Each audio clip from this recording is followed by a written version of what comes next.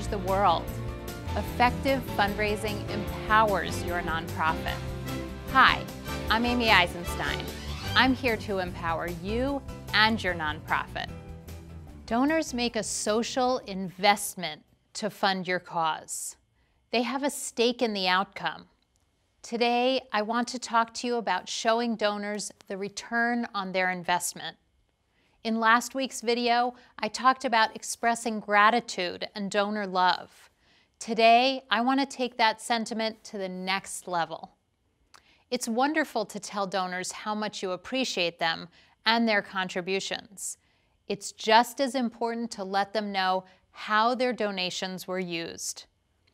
Knowing what their donations accomplish will help keep donors engaged and inform their future giving decisions. Although each donor may not have funded an entire program or service, they collectively contributed to your organization's progress this year. The best way to communicate with donors is the way they chose to communicate with you. If they gave through the mail, send them a letter. If they gave online, send an email. If you asked in person, tell them in person. Here's a few more tips. In order to communicate return on investment, you want to use stories to illustrate your work. Feel free to sprinkle in a few facts or figures, but focus on telling the story of one individual you've helped. When a problem feels overwhelming, like world hunger or poverty, most donors can't wrap their brains around the scope of the problem.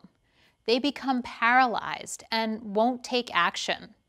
On the other hand, when you tell a story of one person, they will be moved to help because that's something they know they can do successfully. You should also use video whenever possible. We're living in a digital age. Use video to tell your story and thank your donors. Video can be sent out in email or shown to donors at an in-person meeting. Video can help bring your story to life by showing the donors exactly who you've helped and how. Have recipients of your programs and services say thank you directly to donors via video through testimonials and by saying thank you. Part of communicating return on investment is being honest. If you haven't accomplished all you'd hoped, it's okay to talk about setbacks with your donors.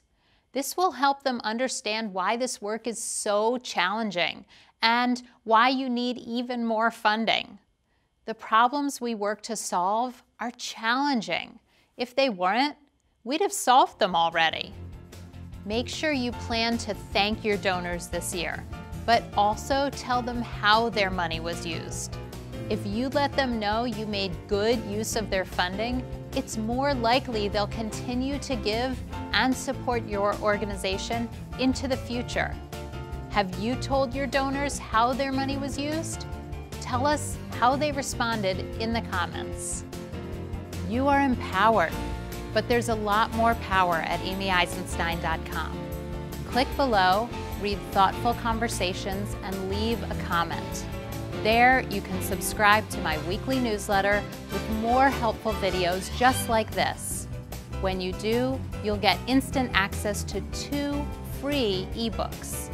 They contain simple steps you can take to raise more money. Like and share. The larger the conversation, the more we all learn. I'm Amy Eisenstein.